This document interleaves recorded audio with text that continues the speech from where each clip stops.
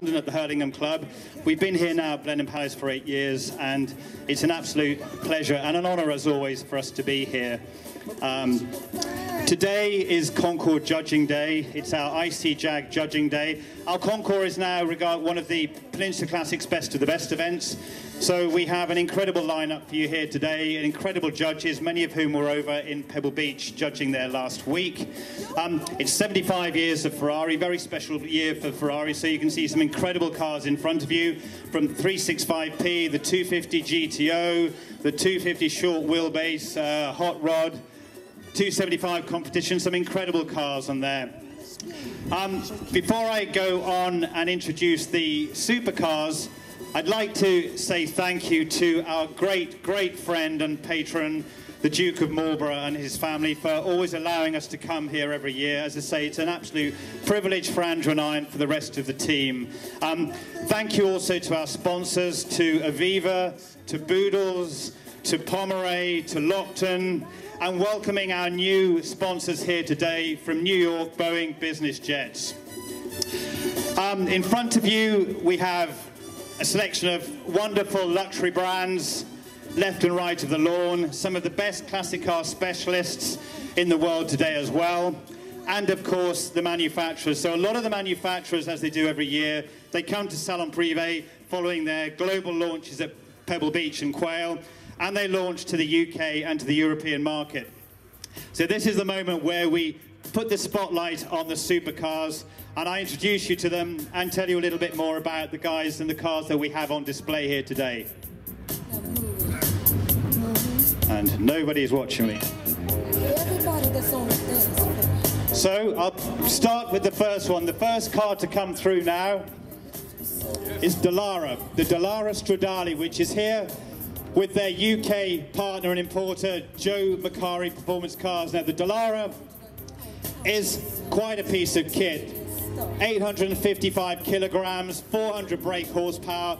It's built by an Italian business, Dallara, who are automotive manufacturers themselves, but tend to put their names to components underneath the skin as opposed to on top. This is the first time Dallara have actually produced a car with their own brand name on it. Harry, and Pete's finished. Harry, I'm going to introduce you and tell us a little bit about the Dallara Stradale. I think you've introduced it very well. It's a track-focused road car. The lightweight spirit of the car really comes alive on country roads as well. I had the pleasure of driving at Silverstone not too long ago, and on road tyres, as we drove up there in the morning from home, we're keeping up with GT4 cars on slicks with professional racing drivers. So it's quite impressive for what is a road car on road tyres, put it on slicks and it would really come alive. And then country roads, it's just an absolute joy. So you can basically have it in three formats, can't you? Covered, open, barchetta, and then also the race screens as well, I think. Yeah, so you got it there, exactly, bang on. And when it's covered, the doors also pop off really easily. It just leaves a T-bar down the middle. They come off in about a minute. Leave those at home, so you get the best of both worlds as well. And given the power and weight, 0 to 60, 3.25 seconds. And on to, I'm sure, well over 150, 160 miles an hour. But I don't think it's actually the top speed that's crucial here. It's the actual experience and getting there, isn't it? Yeah, absolutely. Jean-Pierre Dallara sort of just always wanted his own road car. Obviously, he started in the early days designing the Miura. That was his first road car, and then went on to start Dallara, the well-renowned race car manufacturer. But they've also been a good supplier to many people. Bugatti, over the years, they've made the bodywork in the tubs. The MC12 was by them, and numerous others. And he always wanted to make his own road car, and he got frustrated with how heavy cars were getting. So it was really, lightweight was the real ethos behind this. That was the massive push. And he achieved that with just 850 kilos, and that was always his dream to have his name on the front of a lightweight sports car. I think he succeeded, didn't he? Thanks very much, Harry. Thank you.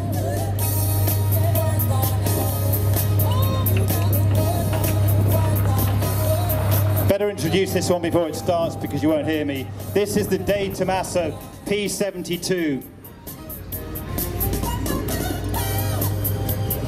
You'll remember De Tomaso from the 70s with the Mangusta, the 80s, the Pantera. This is the P72, which effectively pays homage to the De Tomaso P60, the racing car of the 60s. Beautifully, beautifully designed. This is This is a piece of art. 700 brake horsepower. It follows the same pattern as the early Datamasters did in terms of its powertrain. V8 5-litre Roush, 700 brake horsepower. It's not just the power though, it's the driving, it's the experience. It's just a beautiful piece of kit, isn't it, Jake? It's absolutely, it's amazing. It's really been a key piece of the brand revival. The car was launched in 2019, and now we're back after a few years of COVID. We've been doing some development. We've got a new facility at the Nürburgring in Germany. That's where we're testing and validating all the cars, and we're very, very close to production now. And just producing only 72, I think. 72 models, yes, correct.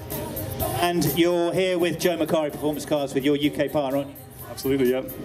Fantastic. I'm going to let you fire it up, guys. I'll be quiet as you do so.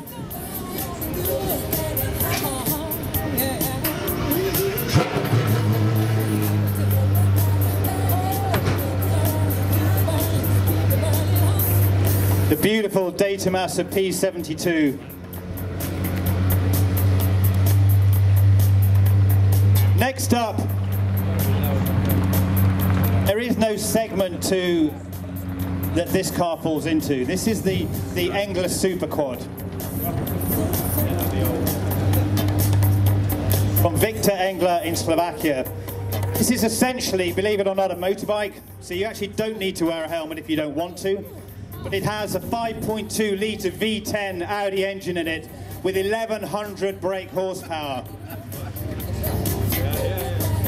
Can you speak through the helmet? How are you doing? Yeah, very well, thank you. It's definitely something different. I'm not quite sure there's a vehicle like it here, to be honest, but it's very, very fun to drive and definitely different to anything I've driven previously, for sure. I think it's probably different to anything anybody has ever driven, George, isn't it? It's the Engler, the Super Quad made its global debut here today. Victor was with us 3 years ago, just before COVID hit, and he introduced the prototype there, but this is now the finished product, and this is available now in detuned version. It comes with just 650 brake horsepower, but if that's not enough, then as I say, you can have it with a full 1100. Thanks, George.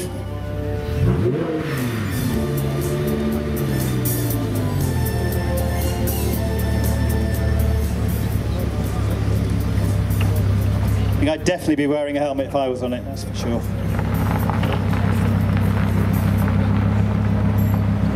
Now for something a little different. The Alpine A110S. I love this car. Alpine are with us every single year, with us at Salon Prive London, with us here at Salon Prive Blenheim. Traces its heritage, its NDNA back to the rally-winning giant of the 70s. This car won the Monte Carlo Rally in 71 and 73, where it came first, second, and third. It beat every car. It went on to become World Rally Champion. This car follows the similar ethos: lightweight, rear mid-engine, 1.8 litre engine, but this has 300 brake horsepower. So it gives it a 0 to 60 in 4.2 seconds and onto a top speed of 171. And Seb, this car is a particularly special one, isn't it? I'll save the bit for you till last. It is indeed. So we're delighted to announce that this car will be the feature vehicle in the new Bond series books, which we launch tomorrow. Double or Nothing, and the A110S will be the feature vehicle in the novel in the series. So we're delighted to have Alpine in such a glamorous and well-reputed story. Brilliant. And on the stand you've got at the moment the GT. This is the S. You've got the GT, and the other one you have there. It's the A110. So we've got each of the three models that we have available in our range. We've got the A110, which is 252 horsepower and starts from just over £49,000, and we have the GT and the S, which both have the same 300 horsepower powertrain, same as this one here to be had. Okay, thanks, Seb. I don't think pound for pound you're going to get a better, more exhilarating sports car than this. Thanks, Seb. The A110S from Alpine.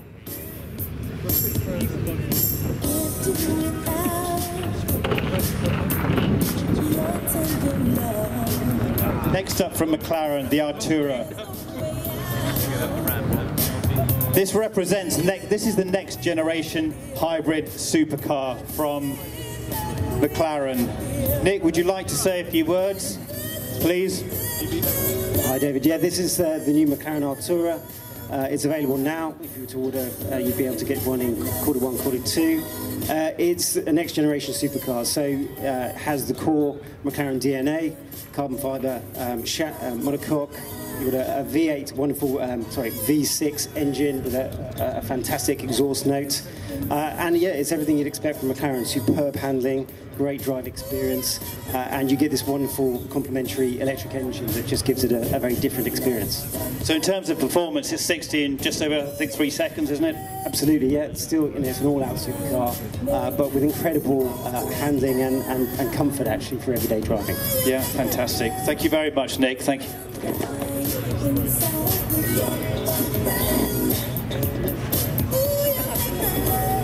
Next up from our dear friends Ferrari.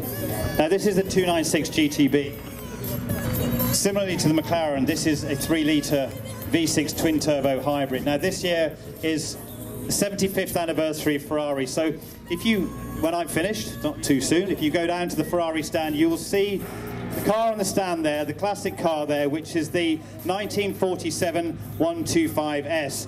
That car, these two together, mark 75 years of evolution for Ferrari. That one has the 1.5-litre V12.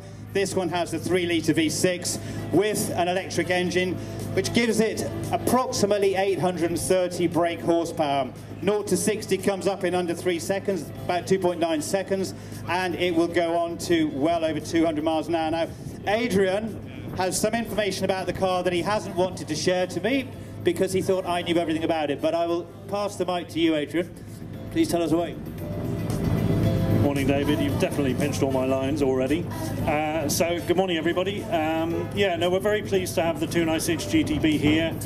Now, when Ferrari originally designed this car, it was all about redefining the ethos of fun to drive behind the wheel.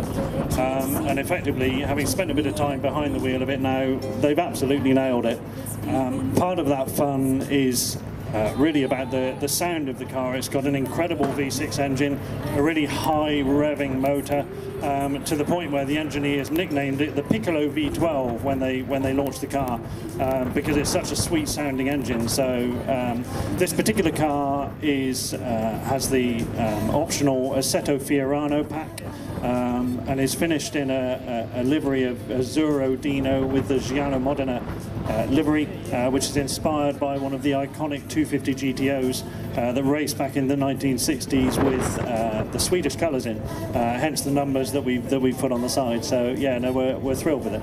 I'd also understand you've got the tailor-made Roma, haven't you? We have. We've got the Grigio Nardo tailor-made Roma, so that's well worth a close look at on the stand as well. So we'll be delighted to welcome people over later. Thank you very much. Thanks, Adrian. Thank you, Lucy.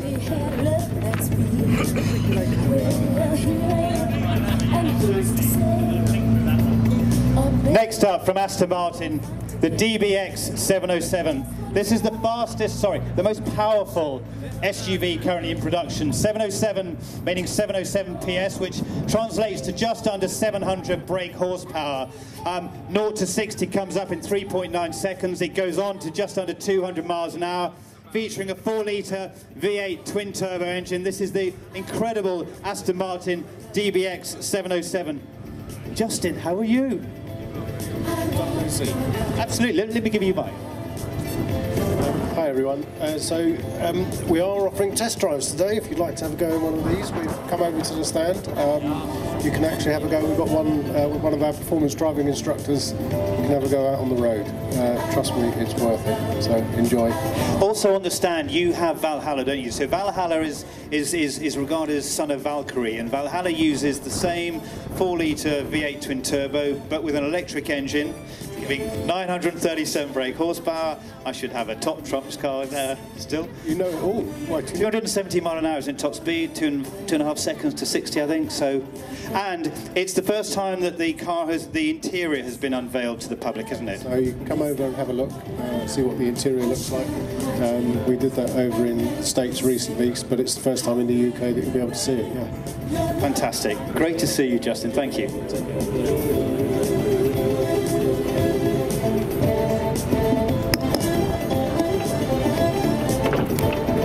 Next now, from 4-litre V8 twin turbo to fully electric car. This is the first fully electric luxury SUV, the GV60, which was launched to the UK at Salon Prive London earlier on this year. Beautiful, beautiful technology. This is face entry recognition, fingertip controls, fingertip recognition. Power ranging from 319 brake horse up to 429. Genesis are here with the GV60, the GV70 and the GV80 as well, all of which are on the stand. And also there are cars available for test drive here as well. If you'd like to test drive one of these, please do go and see the team at Genesis, and they'll be happy, I'm sure, to assist if they can. Thank you.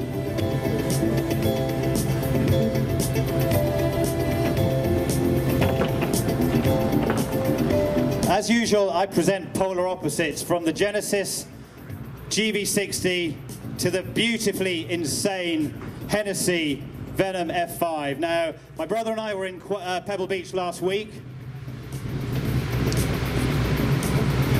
where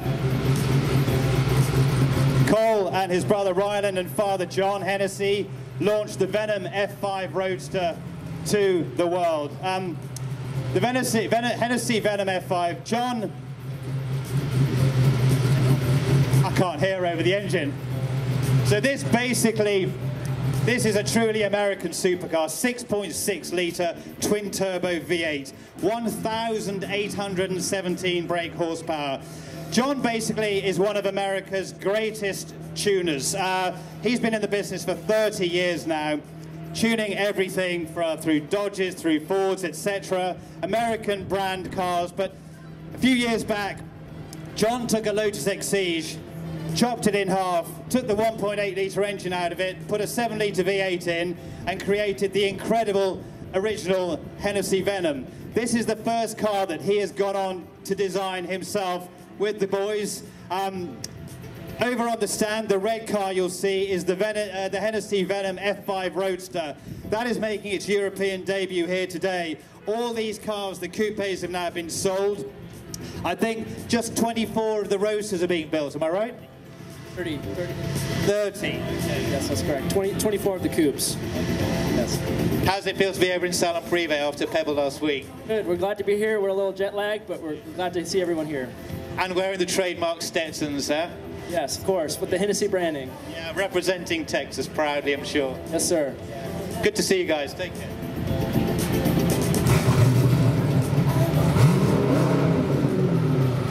Performance on this car is pretty academic with 1,800 brake horsepower. It will hit 60 in about 2.5 seconds and go on to... In fact, the Venom F5 Roadster is engineered to do 311 miles an hour. Now, the Venom GT that I mentioned previously had the world record for the highest top speed, which was 256 miles an hour. The new one, as I say, is engineered to be the fastest roadster in the world at 311 miles an hour. Now, Luke, welcome Luke Sutton from Clive Sutton Performance Cars.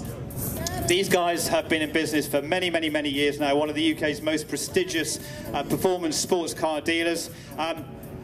Importing American cars, and for the last few years, Clive and Luke and the team have been upgrading the Mustang that you see here. I don't think that Ford actually import the GT500 in, and this is basically what the guys have provided for the people that want a bit more power in the Mustang. This is the Clive Sutton Mustang CS 850R. 850 standing for 850 brake horsepower. But Luke, tell us a little bit about the performance and a bit more detail about the car. Thanks for the introduction. So as you said, it's 850 brake horsepower, 665 torque, 0 to 60 in 3.5 seconds. Now, in America, they have an example called the GT500, which, as you said, was never brought to the UK. So we build these on right-hand drive, UK-supplied Mustang, and we essentially upgrade and rework completely everything. So apart from the power, we've got a full GT500 body kit, which is carbon fibre absolutely everywhere. So the bonnet, the front fenders, all of the skirting around, including the rear skirting and rear spoiler, all full carbon fibre replacement. Huge amount of work's gone into the suspension so that it can handle the power.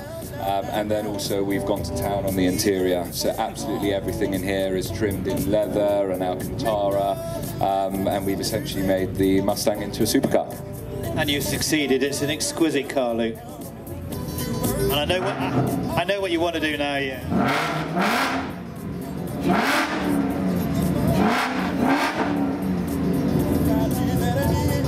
As long as you don't take my carpet with you.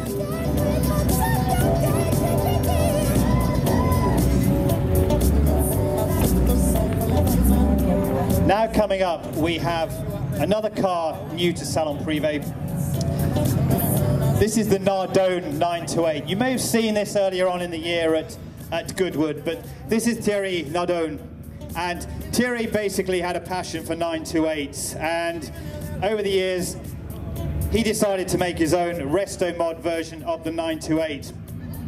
Here it is, lower, wider, modernized. Thierry, tell everybody about the car. What you see is actually just a model. We will start the construction in September. But yes, this is a reinterpretation of the 928 based on the 928 S4. So yeah. Brilliant, thank you very much, Thierry. Beautiful 928. So Thierry has basically shortened the front end by 4 centimeters to create a beautiful overhang at the back of the car. It's also widened by 6 centimeters, so 3 centimeters either side to give it a lower, more purposeful, more aggressive stance. It is beautifully built, 5-litre V8, 400 brake horsepower, but it's not about the acceleration or the top speed. It was always built as a beautiful GT, and this is exactly what it is. I think Thierry is the first person that's taken the 928 and created a resto mod of the 928, where everybody else is doing the 911. So well done, Thierry. Thank you.